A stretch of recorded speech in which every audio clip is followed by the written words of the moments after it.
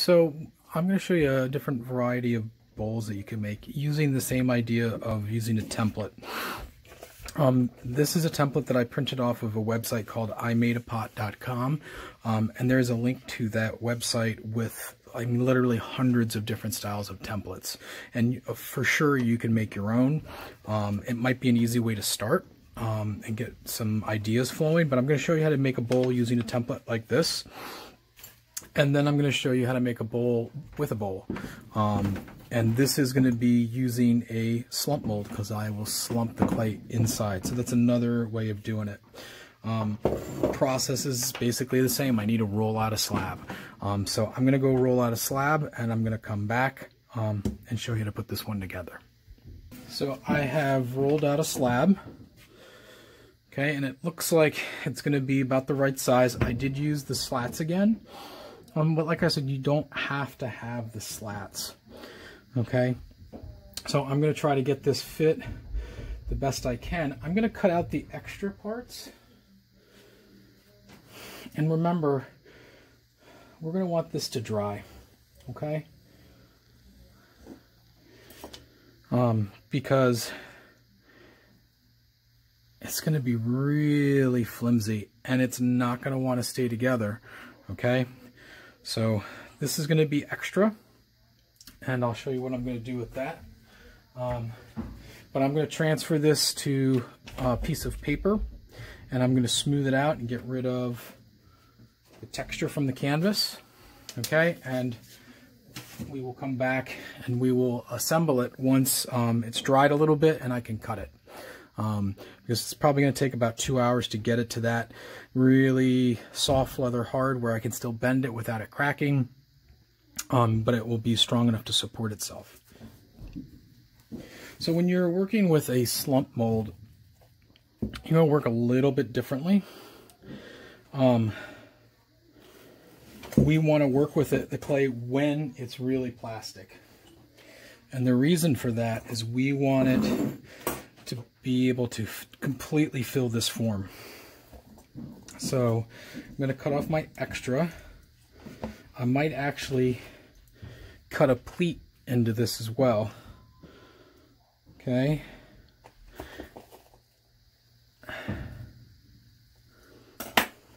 And I'm going to wind up scoring that together again, but I want to fill this void. And I'm pressing to fill that space. Okay. And you can see where I'm going to need to score. And I'm ultimately going to need to remove clay too. But I first want to really get close to completing this. And yes, I'm going to have to get rid of my fingerprints too. I'm going to worry about that though when things dry. Remember, we want to wait until things are leather hard to get rid of marks. So I'm going to score, okay, both sides.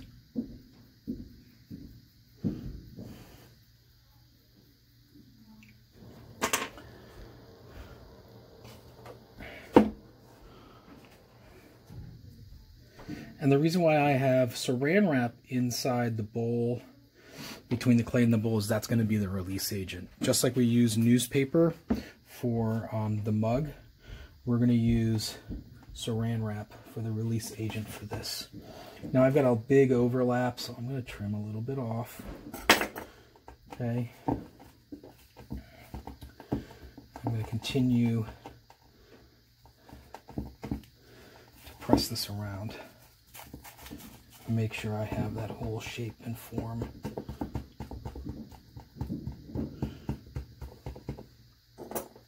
Okay, and I'm going to just kind of clean up some more of this. And I'm just doing a real rough cut just to get the excess off. All this is going back in my bag.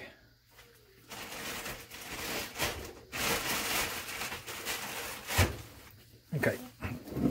So I'm going to use a rib to clean that up while it's plastic, and because I want to really get rid of that extra clay. And I want to get rid of my fingerprints as well. Notice that I'm still kind of putting marks in, so it is a good idea to let this dry, but I want to get it kind of on the way. And this is also, this rib, since it's soft, is allowing me to kind of conform to the bowl. Okay.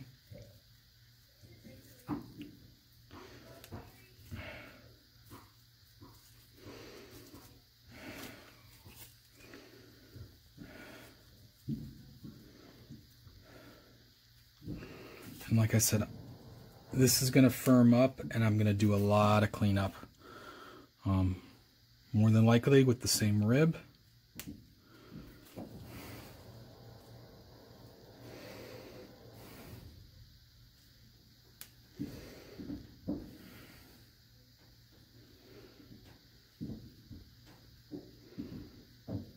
Okay, rough cleanup, yeah? All right, now I'm going to do a nice job pulling this back and getting it out of the way, because I'm going to cut it along the rim, and I don't want to get that stuff tangled up in my cut. So I'm going to cut right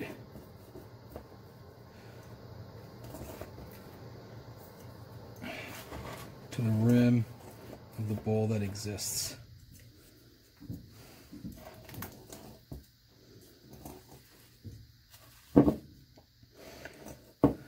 And once again, I'm going to come back when this is firmer and do a better job cleaning it up.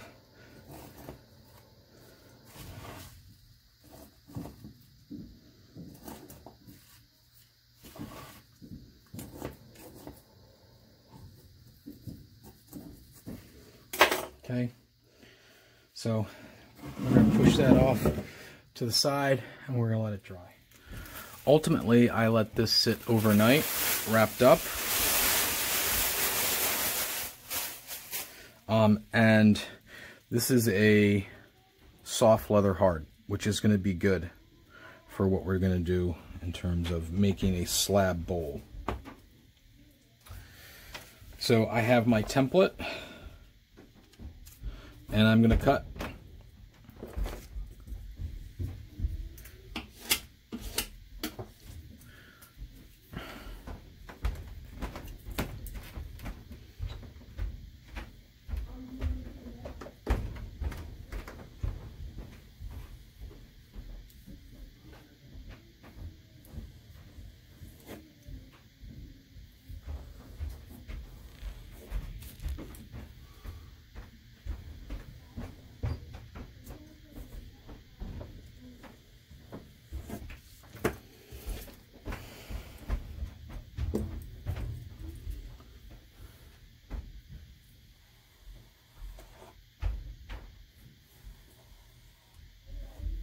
Now I'm going to try something a little different in regards to just cutting a round edge. I'm going to do this one round, and on this one I'm going to cut a little bit of a wave just to see how it comes out.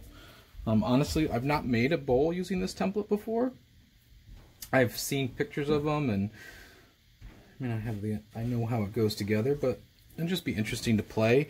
And I think that you should allow yourself that flexibility in your work. I mean, if you have a solid idea of like, this is what I want to have, then you should follow that, but sometimes it's nice just to let your imagination play and see where it takes you. So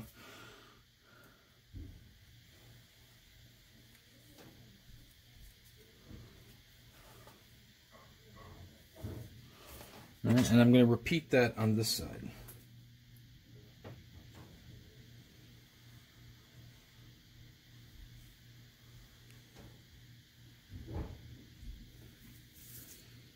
Okay. All right, so hold on to that one. I also have my slump bowl here, and I can start cleaning it up. And like I said before, sometimes your fingers are the best tools because they can bend and fit where ribs and other tools don't. This is still quite plastic compared to this. And I think that's probably because the paper absorbed a lot of moisture from here, where this is sitting in plastic wrap.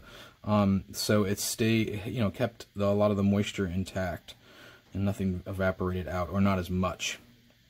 So this is still pretty plastic, but I'm just going to try to smooth stuff. And you saw before where I did it with the rib. I mean, ultimately when it comes to using tools, you want to use what feels comfortable for you and what works for you. And everybody's a little bit different, and that's okay. So I'm going to let this dry a little bit more as I'm working on the other bowl. But I really do like working with multiple things at a time, because I find that while one thing's really wet, I can work on the thing that's dry and vice versa. So I'll let that sit for a bit. Okay, this is going to go together pretty easy. All we have to do is really slip and score and bend and attach. Okay, so I'm going to score on the inside of one and then on the outside of the other, and you'll see what I mean in a second. So I'm trying to keep symmetry. So what I do on this side, I'm going to do on this side.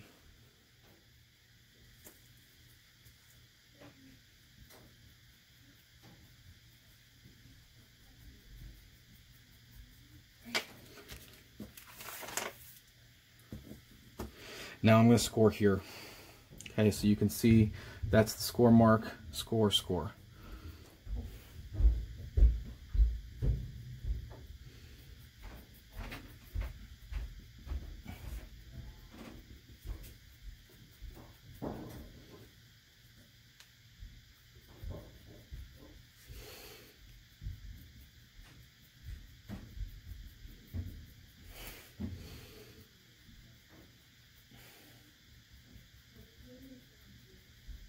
Okay, and we'll flip it back over.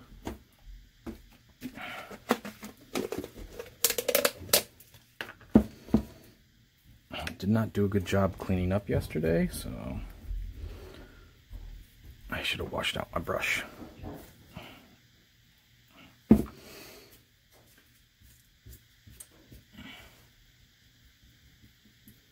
As long as you slip one side really well, it will be enough for both, depending on how dry your clay is.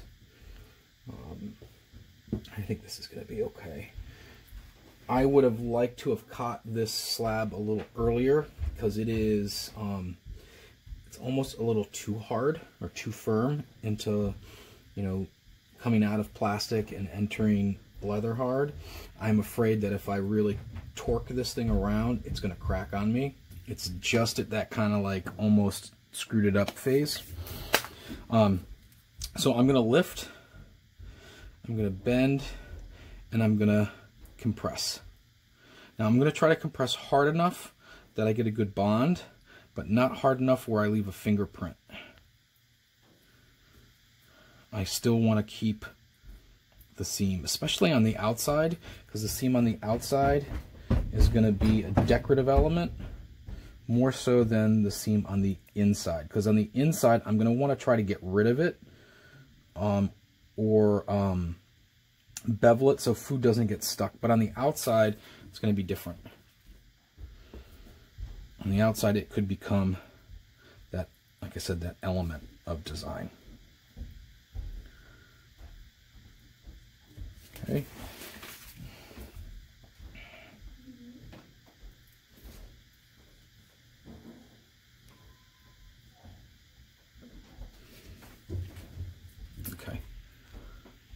And there we go.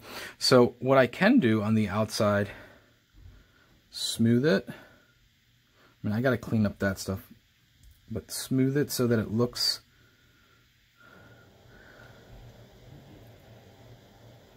intended, and you can't see any of those fingerprints. And now I'm going to add in a decorative element. Now you can use like almost anything for this. This is where if you've created your own stamps, that can be really great. If you don't have, you know, stamps, you literally can use the end of the paintbrush. And you totally do not have to do this.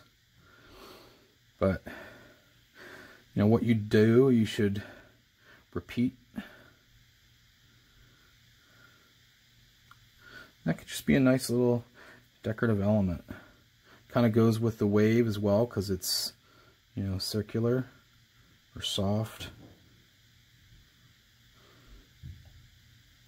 Okay, and I'm trying to be mindful of the number and the spacing.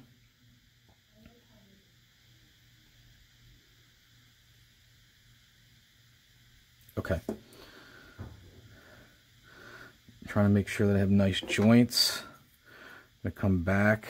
Now, with the mug, I waited to clean up, but since this is so close to being leather hard, it's gonna clean up a lot easier, and I don't have to wait necessarily an extra amount of time.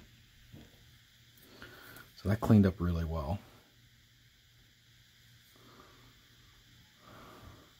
I still want to make sure that I have beveled edges, so nothing's too sharp, nothing causes something to chip. Okay, I'm going to do all of these, and then I'll flip it over and kind of do it the other side. And if you notice, I'm always constantly cleaning my tool so that I don't put any marks in with the tool as I'm trying to take them out.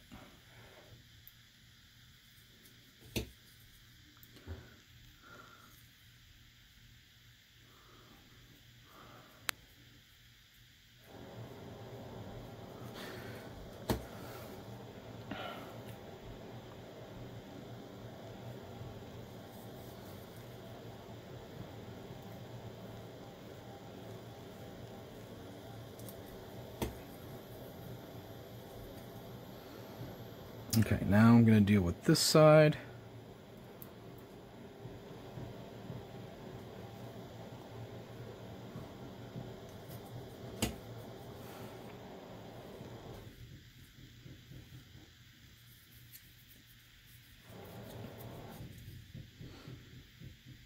Ah! Nuts.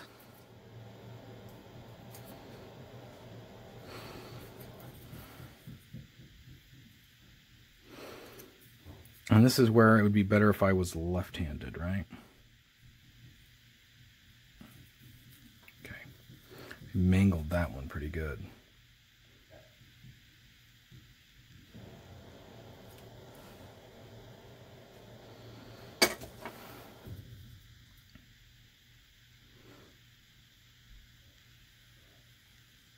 Okay. Bevel it. Alright, let's try to get this last one. And then we have to deal with the inside. And the inside is going to be more important, not necessarily as a design element, but because of what we talked about before in making things functional and not having areas where food can get stuck and can't get cleaned out.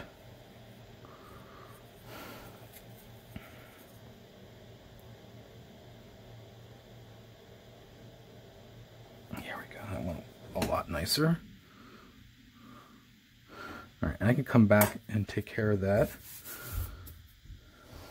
Okay, so we do need to think about this inside part. We need to think about whether or not we actually want to see this seam or we want to try to smooth over it. I'm going to go for the smoothing over it part, and I'm going to look for another tool.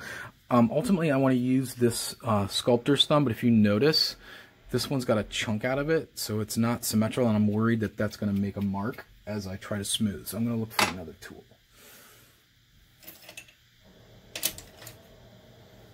Okay.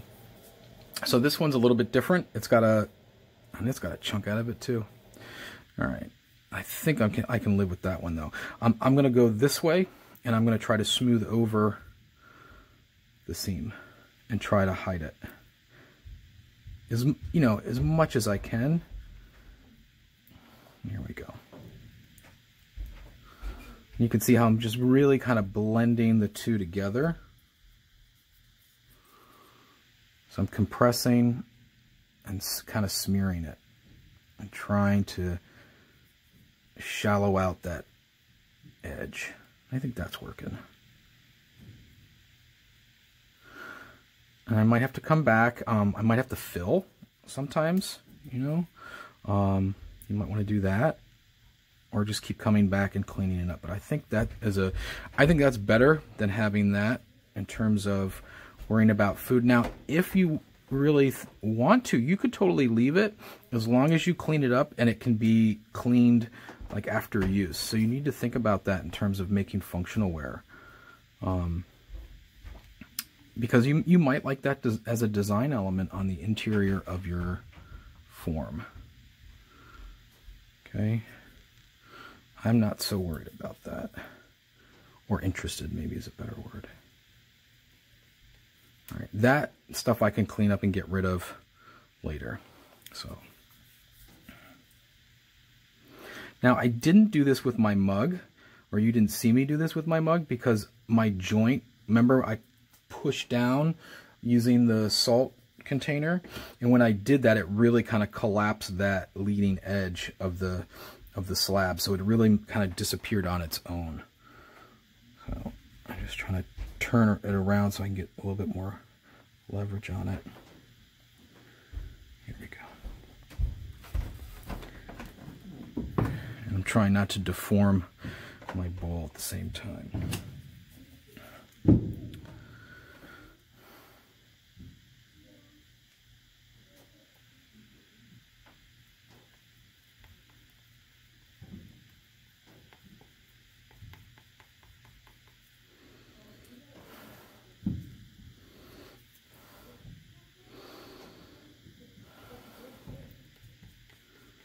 And once again, like, this is where craftsmanship comes in.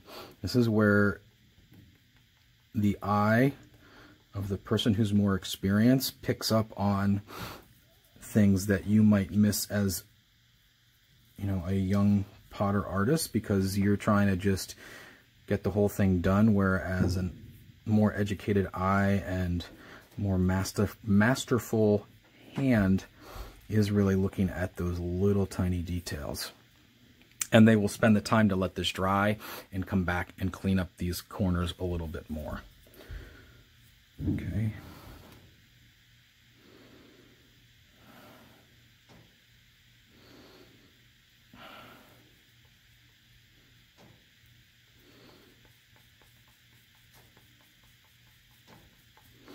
And the other thing that comes with, you know, experience is how much pressure to put on something. You know, how much is too much, how much dents it, how much removes the mark. And that's just one of those things that you have to learn the feel of the material. You have to know how much is just the right amount. And that can take some time. All right, so I think as a first cleanup that's really good. I do kind of like my wave and how I've alternated. These are kind of cool. I think that if I had some other stamps available, they might be a little bit more interesting, but, you know, whatever. I do need to come back and clean this up. I am going to let it sit and dry longer. I want to make sure, just like I did with my mug, that I round off these edges, because everyone likes to take a bowl to their mouth and drink the rest of their chocolate milk left over from their Cocoa Pebbles or Cocoa Puffs or whatever. So it's or soup, right? So it's really important that you round off those edges. All right, so I'm gonna let that sit for probably another hour or two and then come back and clean it up again. I decided to completely cheat, so I am actually gonna speed this up by using my heat gun. I want you to notice that as I cheat, I am trying to keep moving my bowl, because I do not want to put a lot of stress on one section, because remember, as clay dries, it shrinks. So if you just kind of stick in one spot, you're going to put stress on the clay and you can wind up making cracks. So you do want to rotate.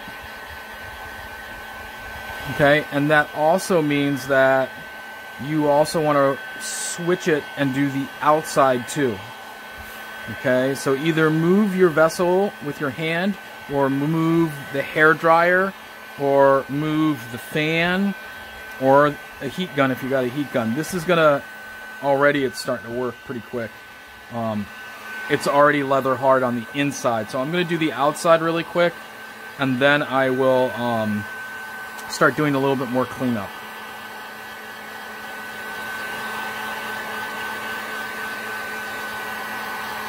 And that's gonna use, I'm gonna use the soft rib, I'm gonna use a metal rib maybe, a little bit of sponge, a little bit of water. But I mean, I literally hit this for like 2 minutes and it's leather hard. And I'm gonna go wash my hands so that I don't put any marks into it with my hands, but they can work really great. You just have to be really careful, because you could ruin your project and lose a couple hours worth of work if you're really aggressive with whatever you're using to speed things up. Whether it's a heat gun, hair dryer, or fan, make sure that you're constantly rotating your work. And if you notice, I got a little bit of a wobble here. I need to flatten out that bottom before it dries anymore. Okay? So I've got a smaller rubber rib. I'm going to try to use that to get out some of my fingerprints and some of the other marks.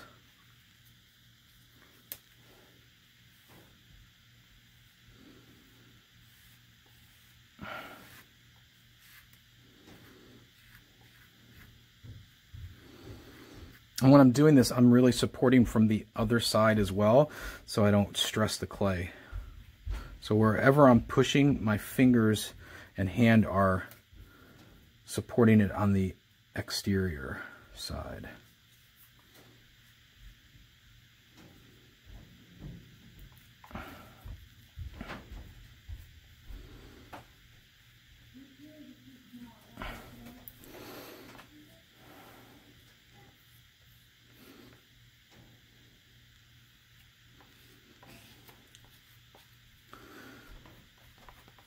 And remember, when you're cleaning up, it's really good to go in multiple directions to try to get rid of any high point, low point kind of groove.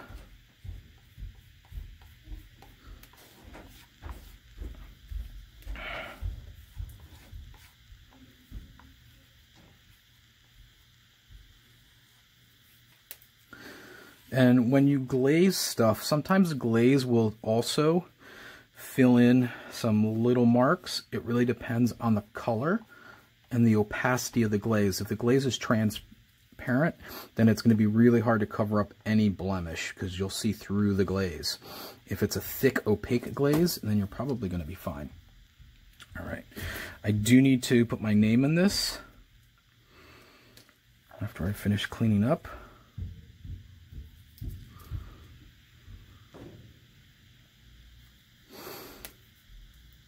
And like I said, usually what I do is I will clean up it leather hard to try to catch the big things, you know, especially something like that, because once it's bone dry, there's no way that's coming out.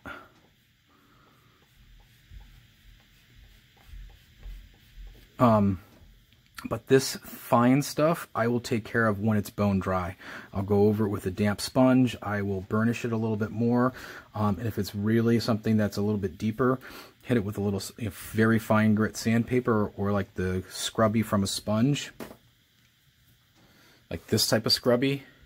You can get them at the supermarket. I cut them up into little pieces. Sometimes they're green, sometimes they're purple, or pink, I should say. And usually the color denotes how, you know, scratchy it is.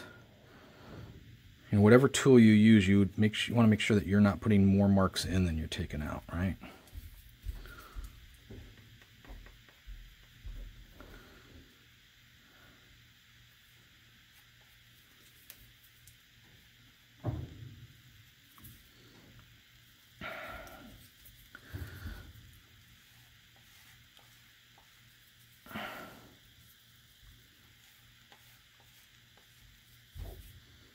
It's getting there.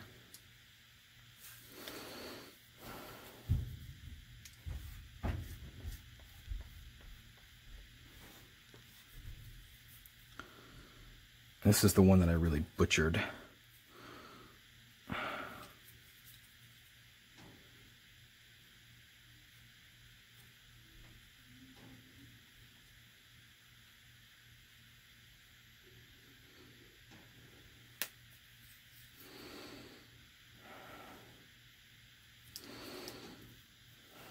Okay, so now I'm okay with all of that. I'm going to focus now on the rim. I'm going to go over it first with this, just to try to level it a little bit.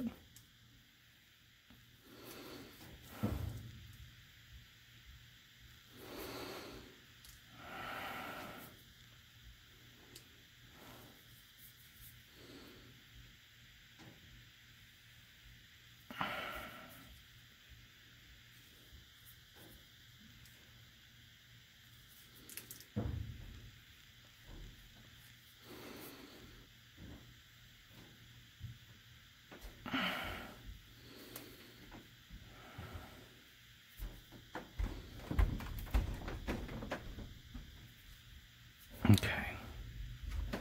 All right, and now I'm going to hit it with a little bit of water. And I'm going to round off and bevel those edges. And I did not get it soupy wet, so I'm not removing that first layer of fine particles. I'm just kind of making it plastic again.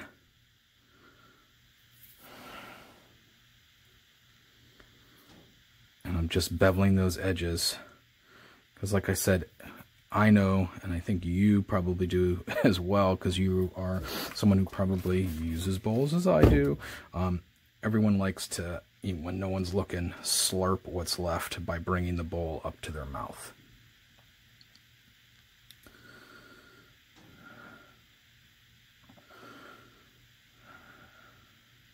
Remember, like I said, I'm not saturating this. I'm really just bringing that leading edge back to plastic and rounding.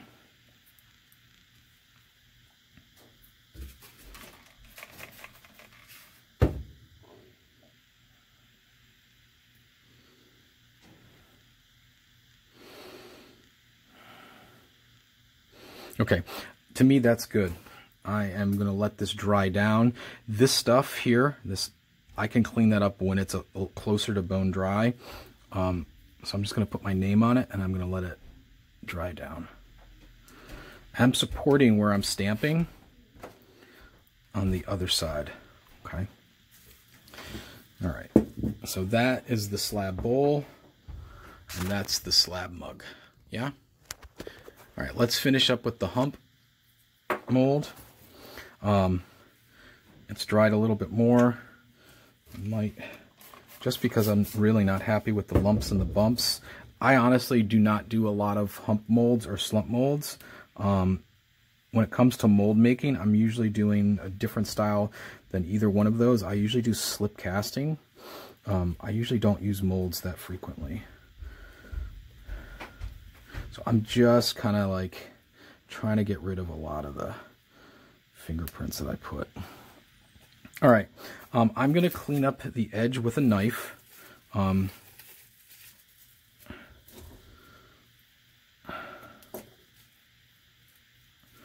Because I think that as I pushed down on stuff, I kind of changed my original cut. And I really want to make sure that I capture the true shape. Yeah, so I'm definitely have squished the edge out.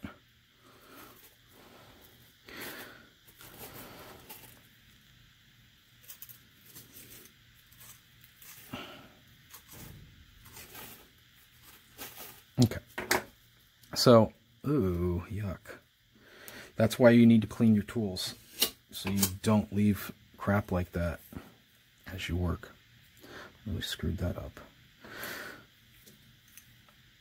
Okay, so the cool thing about a hump mold is that when it's dry, and this is really not dry enough to do this, but I'm going to show you anyway, the plastic is going to allow you to pop this out. Now, you can see that this is still too plastic, but ultimately, I'm not going to save this. This is just really for demo. But you can see how not to do that, right? I totally damage this. This is still too soft, right? But if you let that firm up to leather hard, it literally will pop out. And the reason why it will pop out is because it's shrinking inside. Okay, so it'll pop out. But what you will have to do is you will have to peel this off, and you're going to have to deal with that exterior side, just as I dealt with the other slab bowl. If you decide to do a hump mold, which is the reverse, okay, you're going to want to cover this side in plastic and put it on this way. The problem with a hump mold is as the clay shrinks, if you don't catch it at the right time, it's going to shrink so much that it'll actually crack along the bowl, because the already, you know, whether this is plastic or ceramic like this, it's going to crack because this won't shrink, but the clay is going to shrink around it, and it's going to constrict, and you'll get a crack. So be aware of that if you're going to do a hump mold. I prefer slump because when it dries, it shrinks and it pops out. Okay, let me just show you one more quick, really interesting way of working with a slump mold. You can use multiple pieces, and you can create really pretty delicate things. So you can do like the petal or leaves, or even just regular shapes. So,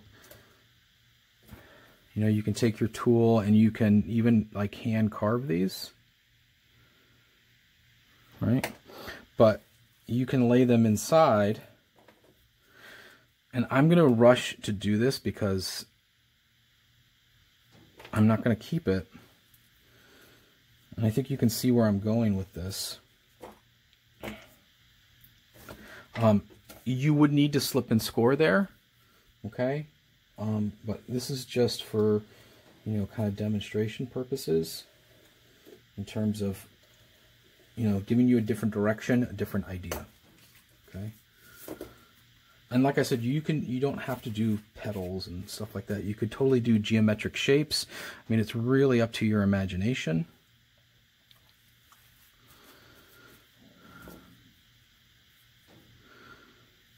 Now, if this is going to be functional, then you're going to have to deal with those open spaces, and maybe that means that, you know, you overlap yet again, right?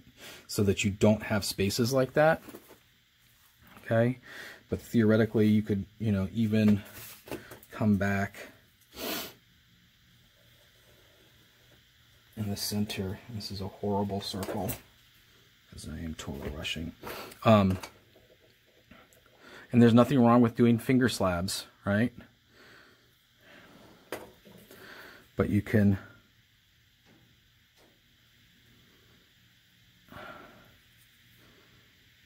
there's a ton of different ways to work, and if you really get into this, then I totally would recommend that you go and look on YouTube for other artists, because there are people who are real big hand builders, and specifically Slab, who do this stuff all the time, and they have different techniques. Okay, so you could do all those petals and slip and score, okay, compress so that you've got a good joint. And then when this firms up, pop it out and you have a bowl that's, you know, a flower. Or you could do different geometric shapes. And you just have to decide if it's going to be functional or not. If it's going to be functional, then you're really going to want to compress. And you're going to want to fill in any voids so food can't get out, right? But if it's just going to be decorative and like a piece of pottery that's going to sit in the center of the table, it doesn't have to have, I mean, it can have holes because it's not going to hold anything, right? So form or function, you have to kind of choose what you're going to do, okay? But like I said, when that dries, it'll shrink. You pop it out, and then you would peel off your plastic, and then you're going to have a bowl shaped like a flower, or, you know, whatever design you put into it, okay?